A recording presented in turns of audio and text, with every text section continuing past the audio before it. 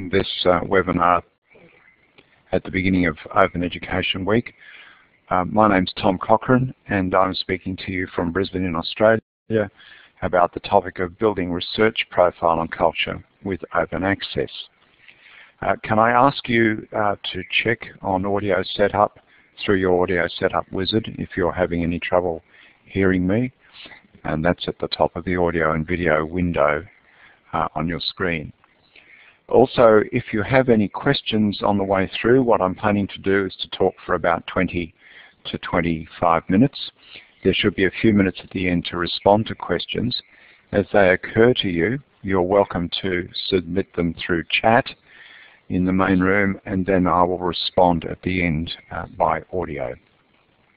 What I'm going to do today is to talk about what we did about open access to research at my institution, which is the Queensland University of Technology, how we went about it, what we've noticed about its effect, and some comments about the present debate about open access as we go into the future.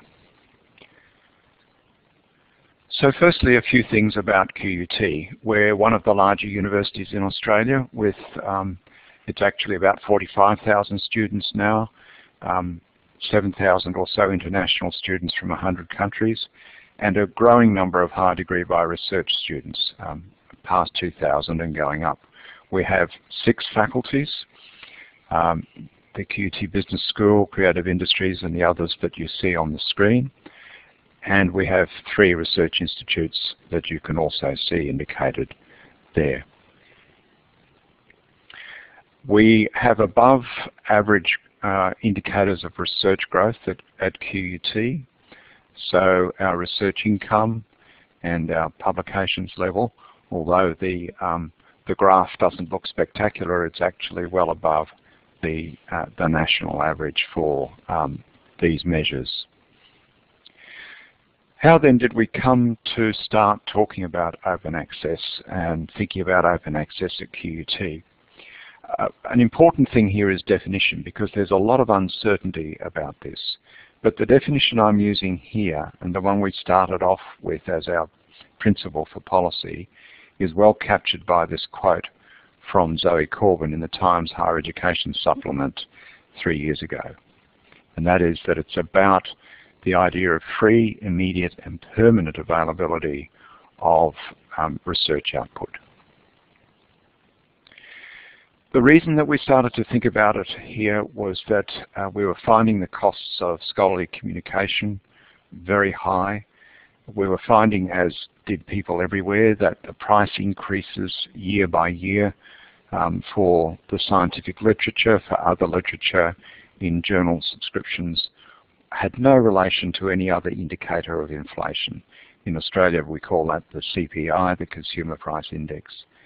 And we found that, particularly in the case of a smaller country, sourcing most of its scholarly literature from Northern Europe, North America, that it was further compounded by our problems with our currency.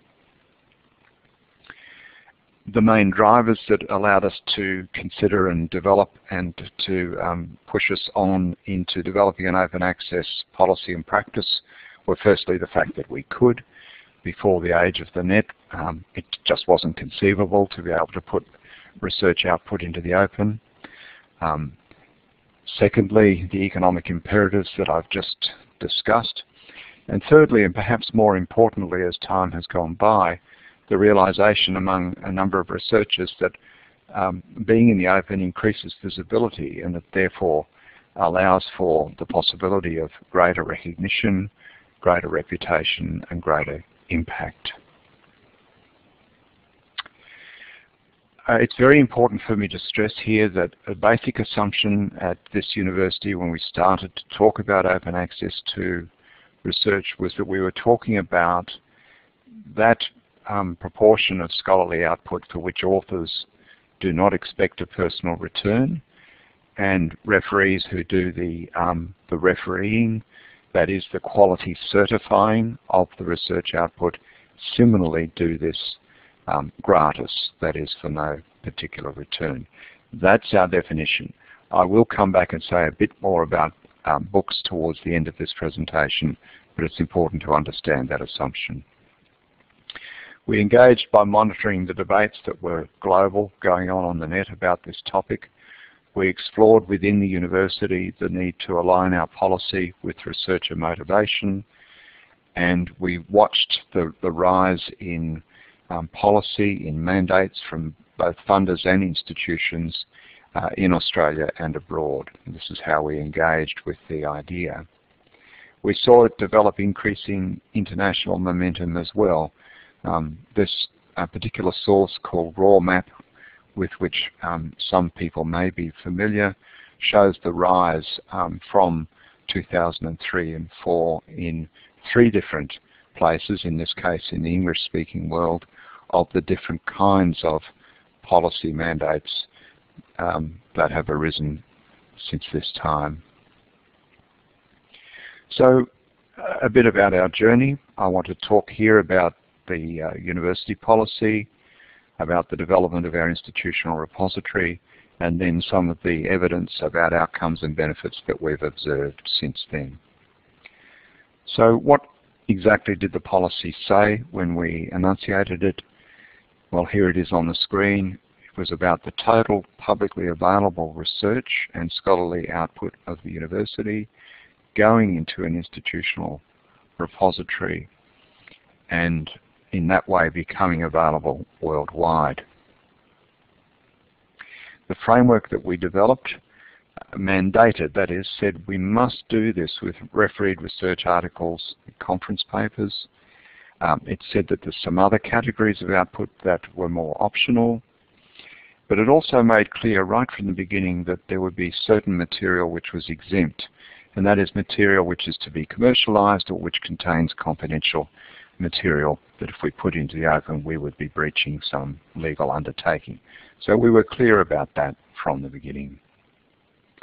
Our preference in terms of any kind of delay in when material might be made available and visible is to do so at the time of publication, and we stipulate in the policy that requests for embargoes of greater than 12 months need to be referred to the Deputy Vice-Chancellor responsible for the area.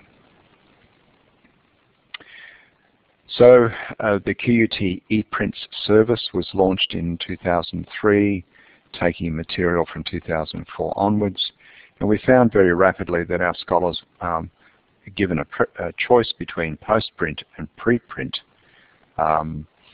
additions to the repository, would choose the post-print.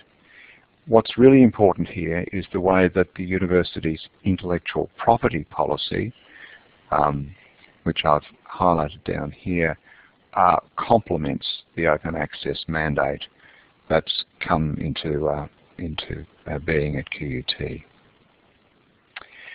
Quite early on, the library, which was the entity responsible for developing this service, started to provide immediate feedback to the users of the repository about the way their material was being downloaded. And over a period, these statistical pieces of information, these dashboards, have become more informative. So we're able to provide usage statistics for each author, showing downloads here on the right-hand screen here, and also giving some interesting information about where the readership for a particular article might be around the world. We've also seen tools motivating researchers to do this improve. One of the things that researchers find very interesting is to be able to look at the way that their downloader statistics over here on the right might compare with their the metrics of their citations from tools such as Scopus and Web of Science. And as you can imagine, researchers get very absorbed by the idea that they might have quite good citation metrics that are not matched by large download statistics, or vice versa, and other variations that you can imagine. one of the very gratifying things that can happen with some pieces of research is that they score a first page result in a large search engine query from tools such as Google. Here's an example. There's 1.8 million hits in response to a search on financing creative industries, and a QUT research item turns up on page 1. Now, that doesn't always happen. In fact, far from it, but when it does, it's very edifying for that researcher.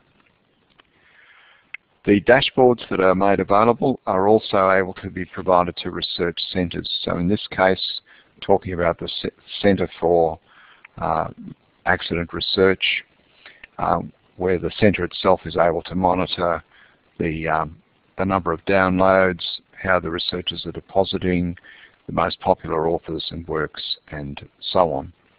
And it's important to understand that some of our academic organisational units provide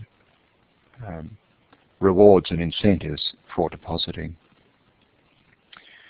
So how is it looking after 10 years, bearing in mind that we started to accept deposits at the beginning of 2004? We've seen a lift. We've got the number of records that you see on screen here.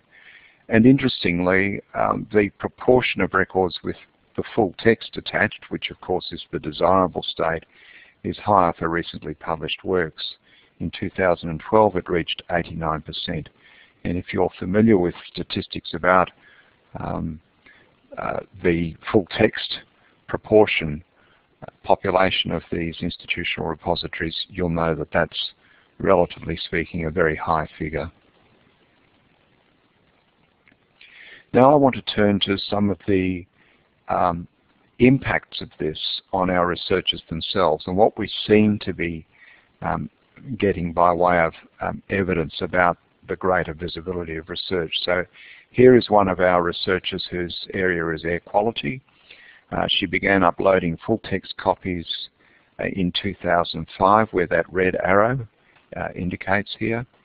And after that time we see a very sharp increase in her citation rates.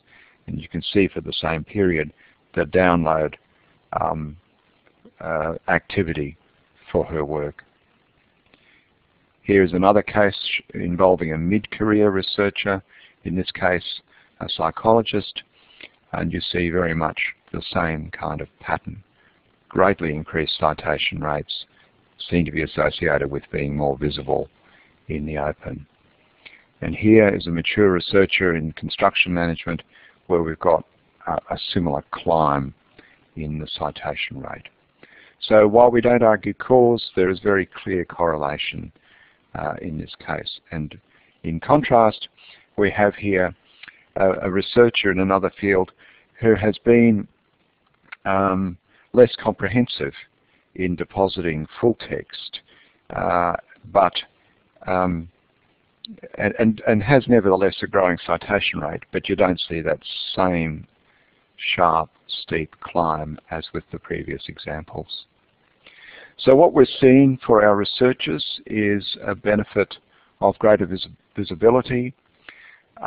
We're seeing an impact on the metrics that matter to them in their research career and reputation, and we're definitely also getting evidence about new readerships that might not otherwise be attained by these researchers.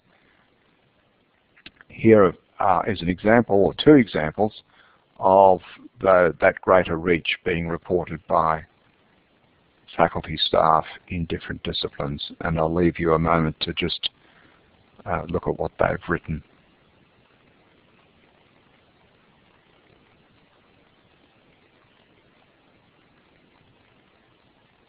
So in both cases, reporting readers that they might not otherwise have expected. Australian rural industry and folk in other areas, government, private and not-for-profit organisations. The important point being that these people would not have had access to this through the subscription literature, which they're not receiving. There's one faculty that's quite definite that it's getting new interest in research in the faculty by the visibility of its research in the repository. and therefore getting more HDR students, which to many universities in many countries is actually a source of income from government. So just taking a little while now to look ahead at where I think we're going with open access, both here and more generally. And I want here to talk about the open access advantage, the discussion that there is about ways of achieving it, and then say a little bit about books at the end. So I think that we see advantage in terms of what funders want to get for the money that they put into research. That's why we're seeing more and more funders actually specify and prescribe that any work that they fund should find its way into the open. The Wellcome Trust in the United Kingdom was about the first of these quite some years ago. In Australia, we see it with the most recent announcement only a few months ago by our Australian Research Council. We've seen some very interesting policy developments in the United States as well. For institutions, there's the kind of advantage that I think at QUT, our institution sees in having this greater visibility. For researchers, the effects can be rewarding, as I think I've argued. I think also communities that feel as if they can be more connected with the scientific literature in this way of having it more broadly available. As a matter of government policy, that is what taxpayers' money should be spent on optimally. And I think within disciplines, there's also an advantage that can be argued. So from those 6 perspectives, there's definitely advantage, which is why I think we see such a swing towards it globally. Now, in that global swing, we see a debate between what are called green and gold approaches. And just for clarity, an easy way to think about this is that the green road to open access is something that's instigated by the author or the author in their institution. And the gold is something that's instigated by the way a publisher places material into the open. At QUT, we have had support for both, but our main emphasis has been on our institutional repository, which is the green road. But it's an important distinction, and people often get rather hooked up on the debate about which way might be best. We think at QUT that they've both got strengths and weaknesses. So in the case of the green road, we see that there are no additional fees or revenue required. It doesn't disturb the subscription model. In fact, it doesn't need to. Preferably, access is available at the time of publication, and if you're using an institutional or a discipline repository, you get some very interesting possibilities of metrics about the way that research is being received as a result. Of course, it costs some money to set up. The current discussion about embargoes on material in repositories that might be sought by publishers of the subscription literature is an important constraint, and I think unless it is limited, is actually a very significant issue. And although there's no evidence that subscriptions get affected, nevertheless there's no doubt that some publishers have seen the green road as a long-term issue for them. In terms of the gold approach, it is a new business model for publishers. It does allow the aggregation of resource to do new metrics, so there's very interesting things that can come from the Public Library of Science and other well-known gold journals at present. And of course, from a publisher point of view, there's the possibility of adapting to this new business model.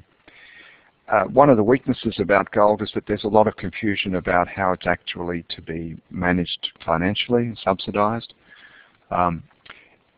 People often confuse gold with the idea that all gold publishing involves article processing fees, that kind of input revenue.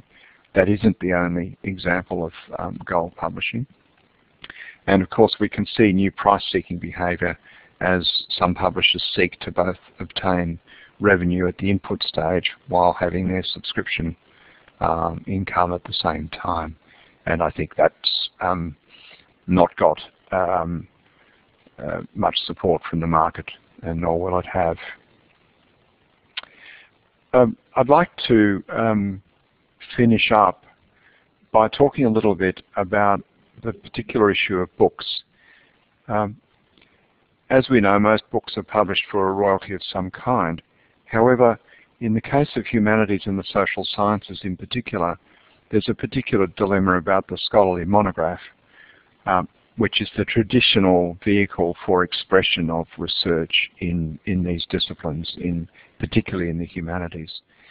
And one of the things that needs to be recognized is that in this particular case, the publisher review role is quite critical. So gold models for publishing scholarly monographs are likely to develop and increase. In fact, that is exactly what is happening.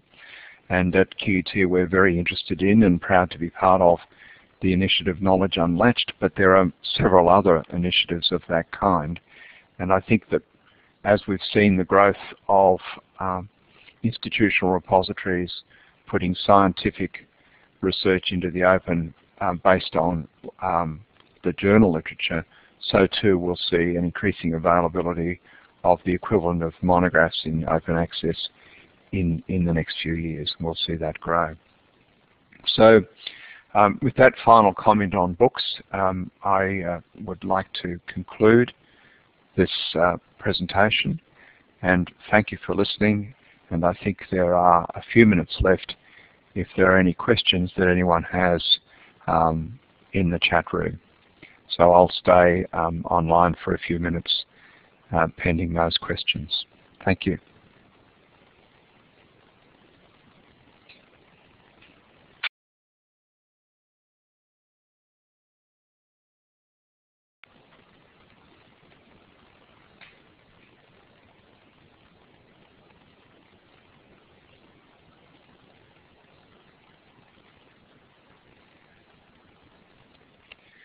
Thank you for the question about the open access policy. Yes, I think our policy is available in our what we call our manual of policies and procedures. I think also if you check the library website, then you'll be able to find it there. In the time available, I'll see if I can get a more specific reference to you.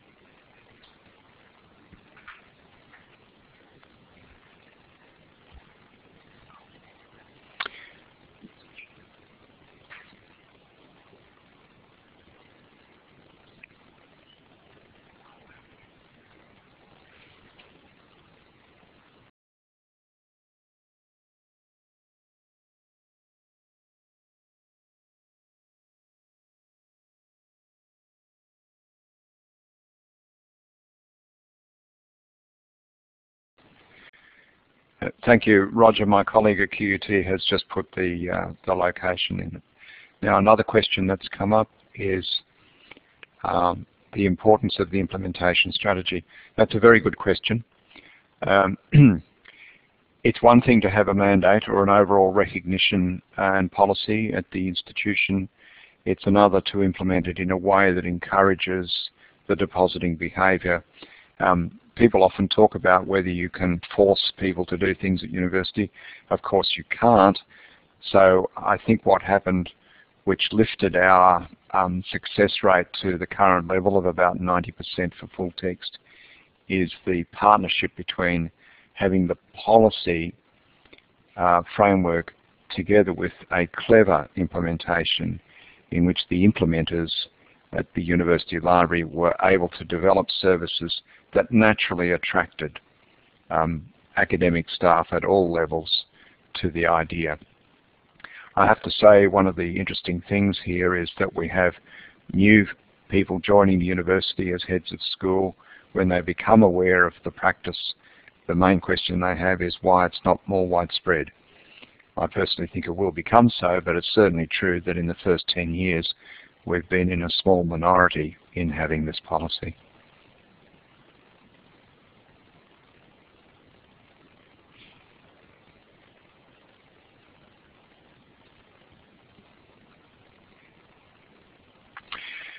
The question about whether anyone objected to the policy when it was first implemented, no.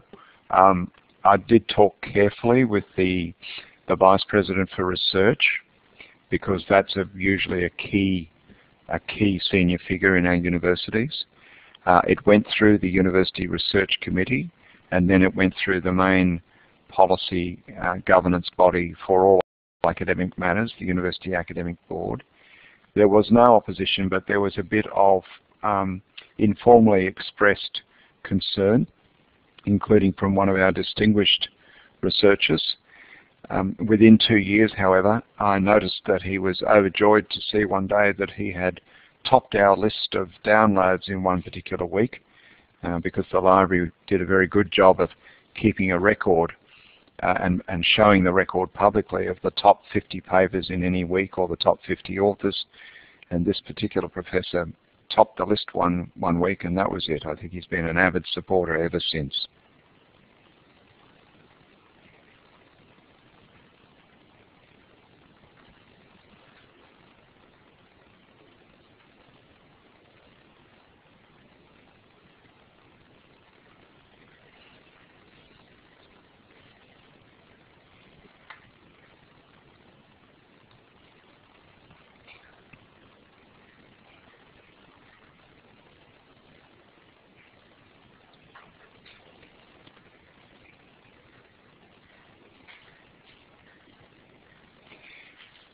Yes, Mina, I think it is good to have a renowned researcher on our side, and I think we've got a few now. But I think it's necessary for us to keep improving the service and enriching the data that researchers can get. And I think the area of improving metrics for research, alternative metrics to the ones that exist in the bibliometric tools, is going to be a really important development in the next few years.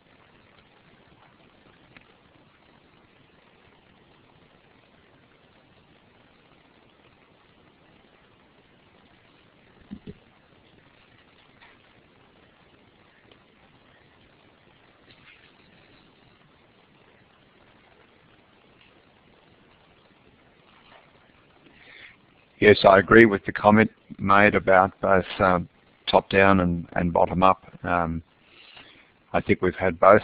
We've seen both.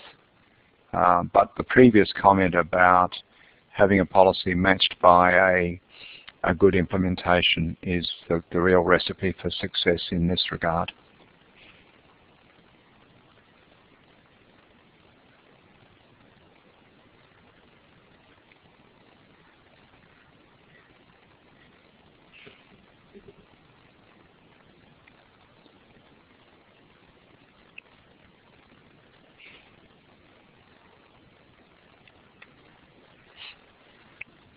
Well, I think we're coming to the end of the 30-minute time for this contribution to the week.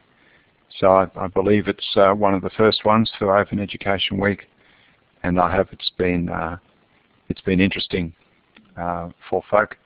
And I will sign off here. It's 5 in the afternoon in Australia, and wish you the best for all the other activities during the week.